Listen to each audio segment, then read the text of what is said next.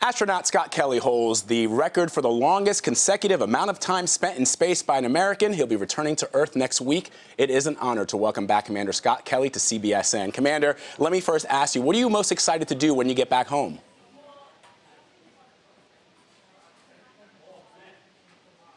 Yeah, the first thing is just being around the people that you miss and that are important to you, and spending time with them. After that, and I think I might jump in my pool or take a shower. But I've read in interviews that you're not really climbing the walls to leave space. So what will you miss most about being up there?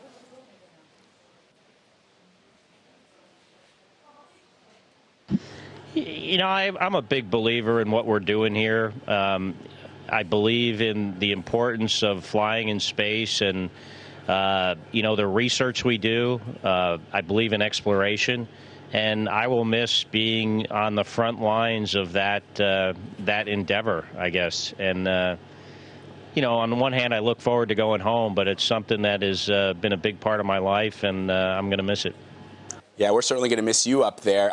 Part of what NASA was hoping to do is to run some tests on the human body while your brother Mark Kelly is on the ground and you're up in the air. So how many tests do you have to do on a daily basis? How many fluid samples do you have to submit? Like on a scale of 1 to 10, describe the intensity of the tests.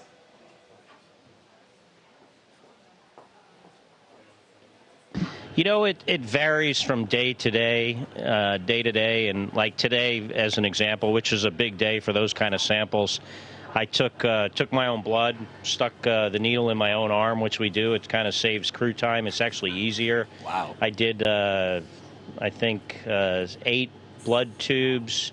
I've been collecting my urine all day and saliva in the morning. On other days, we might do ultrasound exams. Psychological tests, so it varies depending on what week, what month. A lot of people may not know that you, as well as your brother, were naval fighter pilots. I had a chance to fly with the Blue Angels recently, which was a thrill of my life. And when we went vertical, I've never had a feeling like that. Describe what it was like for you in a Tomcat or Hornet versus going into space.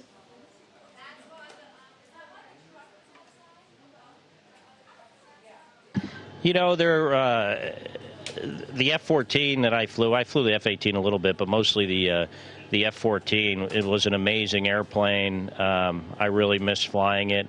Flying in space and, riding a rocket into space and coming back to Earth is kind of an extension of that. It's a, kind of like an order of magnitude more extreme, but you don't get to do it very often, unlike, when I was younger flying those airplanes. That's pretty cool. All right, so we all saw this crazy video of you in the gorilla suit. We think it's you in the gorilla suit. So 2 things. Did your brother put you up to it? And you actually packed a gorilla suit in your gear, which is incredible.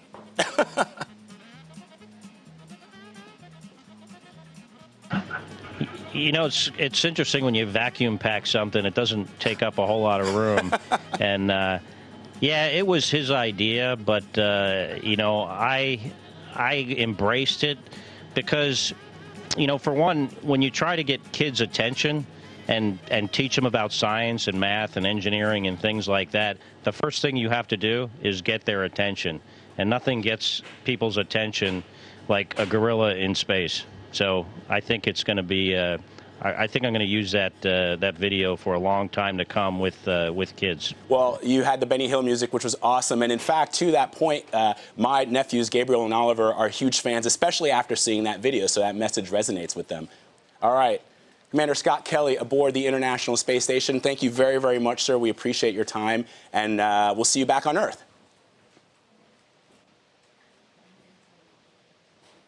Yeah, look forward to seeing you there. All right, sir.